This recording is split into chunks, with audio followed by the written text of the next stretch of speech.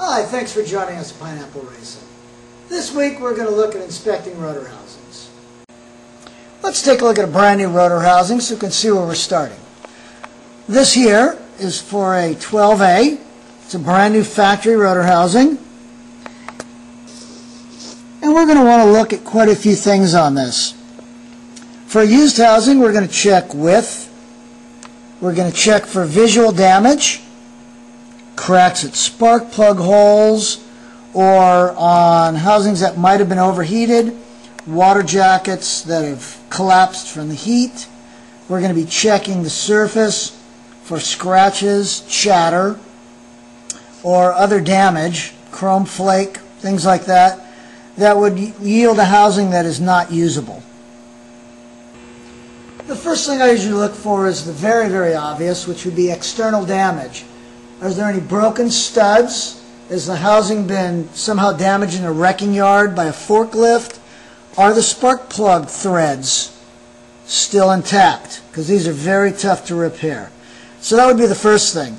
The next thing I look at is the chrome surface.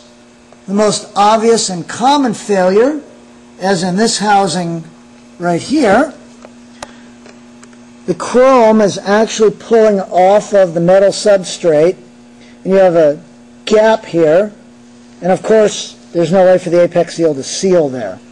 The factory specification is about 3 millimeters, but personally any chrome flake at all in the housing, in my opinion, is not usable. Let's look at an extreme example of the chrome flaking, which you'll see more in the earlier housings. You can see the chrome in some areas has been flaked almost halfway across the housing. And this housing is junk. Next thing we'll look for would be chatter marks. And chatter marks are fairly common, some worse than others. In my opinion, when you can feel the chatter marks, then housing probably should not be used, because as the apex seal goes across there, it's going to vibrate across all the tops of those surfaces, and it's not going to seal very well. We also have overheating that we have to watch out for. Now, when you get the housing overheated, it may look perfectly good on the inside.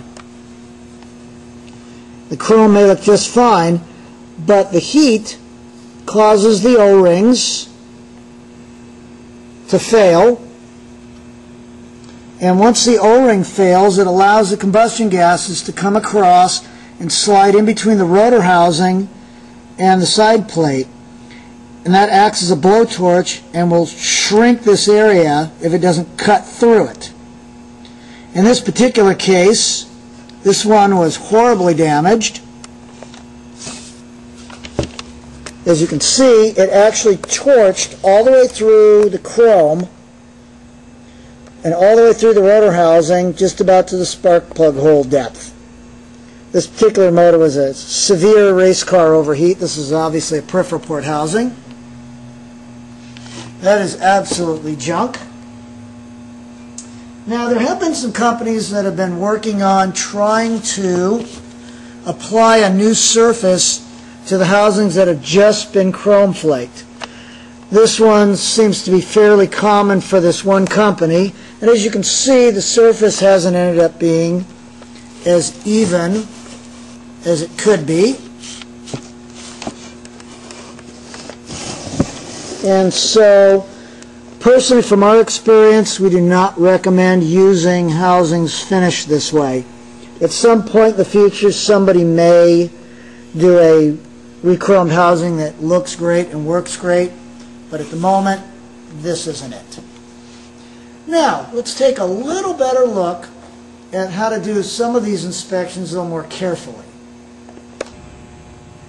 Let's take a look at some of the common damage from an overheat. I'm going to use this brand new housing because it's much easier to see. The first thing we're going to be looking for that would determine that the housing right away is not worth further inspection is damage to the water seal grooves. The hottest area of the motor and the most common area for failure will be this area here below the lead spark plug. This is the most common area, the hottest area of the motor. Occasionally, you'll actually see these edges peeled back. This housing here, and this applies to all of the factory housings except for the peripheral ports that were made by Mazda. It's a steel sleeve with an aluminum housing cast. If you can feel the saw-toothed edge of the back of the steel housing, chances are you have a shrinkage problem. You're definitely going to want to take some very careful measurements. Usually if I can feel that, you're probably going to throw the housing. Now, the other things you're going to look for are some obvious other damage. Occasionally you'll also, especially in overheat motors, you'll see that this exhaust sleeve has come loose or is actually damaged. And so take a look at that and any of the other areas for major damage, especially if it's a used housing you're buying that was not in a motor that you tore down. They might have dropped it or had something fall on it, and any damage across these O-ring surfaces could mean that the housing's no good. Now, for a shrinkage, we're going to be taking measurements of the width of the housing in usually 4 to 6 spots. The top here is your coldest area. So we're going to use that as our 0 measurement. And then we're going to be going ahead taking readings down from about an inch below the lead spark plug hole and about every 3/4 of an inch down about to the base. You'll be able to tell when you've done taking readings because the reading will typically go from your 0 measurement and will increasingly get worse and worse, and then the shrinkage will get better. Now we're going to put the micrometer across the water seal groove on this housing. If this was a later housing without a seal groove, then you'd go down just above the chrome. And we're going to check our reading here. And in this case, we're getting a pretty standard reading. The housings will normally read 70 millimeters for the 12A or 80 millimeters for the 13B up here. Next, what we're looking for is to see if the housing has shrunk in this area. And in this case, being a new housing, although sometimes machining variances can occur, but so far we're looking very, very good. You want to see a reading of less than about 2.5 thousandths of shrinkage. If this area in here shows any one spot that has more than about 2.5 thousandths shrinkage, it's narrower, you want to throw the housing away because it will leak later on. Now, if the housing passes that test, then we'll want to check and make sure that the rest of the housing, we haven't missed anything. We're going to take another look at all of the surfaces.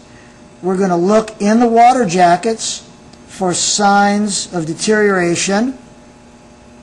And if you do find noticeable amounts of the aluminum eaten away, then that usually indicates that the coolant hasn't been changed often enough.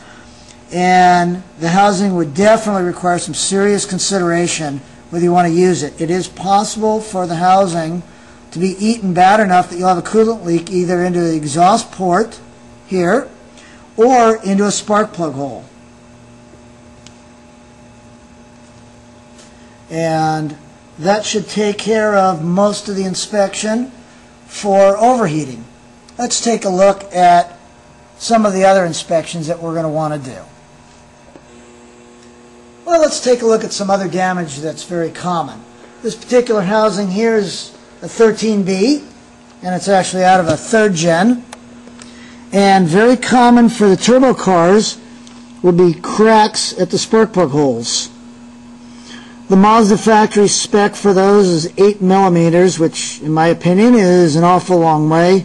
Usually if I see cracks any more than about half a millimeter or so, millimeter long, I'm really concerned. Any cracks at all really should make you think twice about using the housing at all. Now, something else we can see on this used housing very clearly is you can actually see the trace where the water seal was actually sealing on a housing that had leakage, you'd actually be able to see where that seal line got very, very vague off into the water jacket area, and you'd be able to see the leaks. Now, of course, before you take any kind of micrometer readings, you'd want to fully clean the housing in the areas. We don't have to do the entire housing, but a straight blade razor blade, just scraping the areas flat, will get you a good reading. Let's take a look at some other common damage.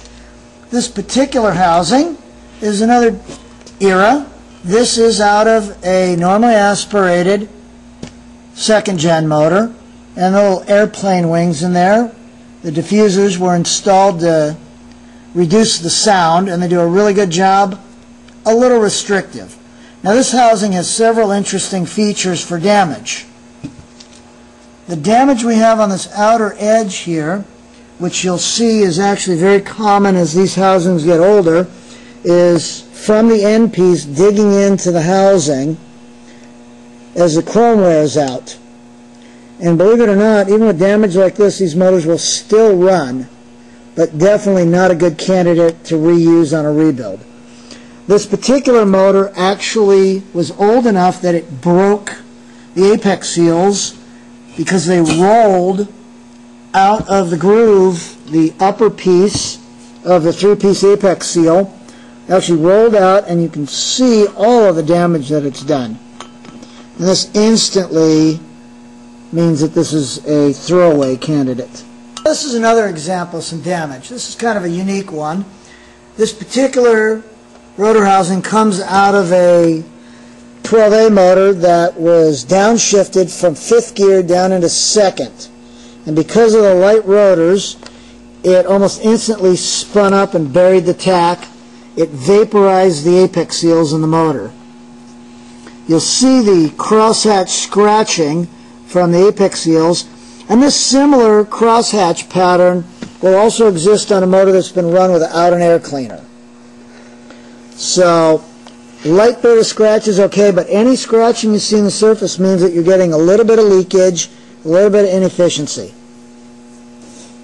Now, let's take a look at another potential problem. We're seeing more and more peripheral ports being used. And you've got to remember that if they're not a factory housing that's completely cast, we are going to have some areas where we've had some machining done. And these areas, as they get older, will be prone to leakage. And so we're going to have to make sure that either the epoxy or the welding that they've done is still holding and everything's in good shape. Now that we've looked at basic inspection and some of the common damage that you're going to see, let's take a minute and think about what you're going to reuse on your next rebuild. You've got a choice. You're either going to be building a motor that's going to last you 30, 40,000 miles, or you're planning on building a motor that's going to last you as long as the original factory motor did.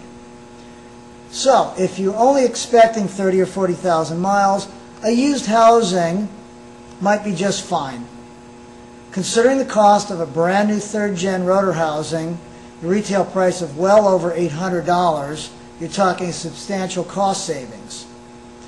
And if the cost is a concern and you don't expect the longevity, then a very carefully checked used rotor housing may be the thing for you. But let's step back and look at something. If that rotor housing has 50,000 miles on it and you're going to reuse it, you're getting the worst 50,000 miles out of that. So if you replace your apex seals, then you're putting a brand new apex seal on a used, worn out rotor housing. So if you're going to build a first-class motor, think about this. That extra money you spend on that brand new rotor housing, that is money spent that goes directly to you. That means you get a much better product. If you want a motor that is going to last as good or better than an original factory motor, you're going to have to spend the money. But in the long run, it's a lot cheaper to build one good motor than to build 2 or 3 cheap motors. Think about all that time it takes to get an engine in and out of a car, all the expense, then all the time and expense of tearing it down and again building another lower quality motor. It's just not worth it. Thanks for joining us. Remember, you can find this and many other videos at RotaryEngineIllustrated.com, and you can find any of the parts or special tools that you've seen at PineappleRacing.com.